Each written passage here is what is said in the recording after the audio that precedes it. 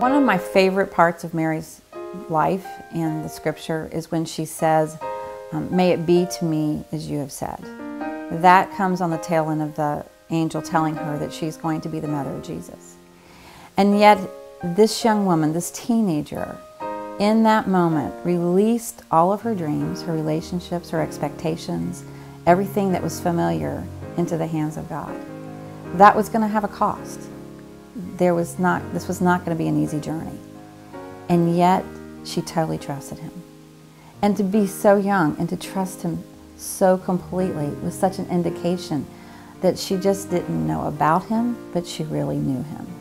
And what a gift to all of us, because it really inspires us to want to have that same kind of knowing who he is and not just about what he does. I think that's one of the best examples. I think there's another example where we see when she has been with Elizabeth, and Elizabeth has been just so joyful that she has visited her. And Mary launches into this scripture that really speaks to the history of God's faithfulness. And what you see, again, is that she knew God because she knew he'd been faithful in the past. She knew the sinful condition of man.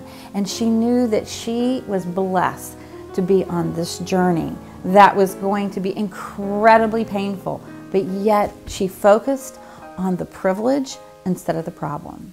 And so, again, it's a statement that she knew she could trust him. And I think at the very end of her life, for the last time we see Mary mentioned in Scripture is in Acts.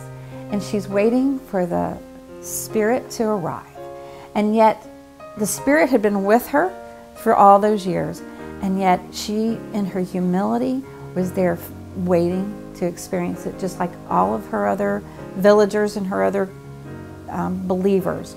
She was there praying and thanking and trusting that he would come and he would be with her forever.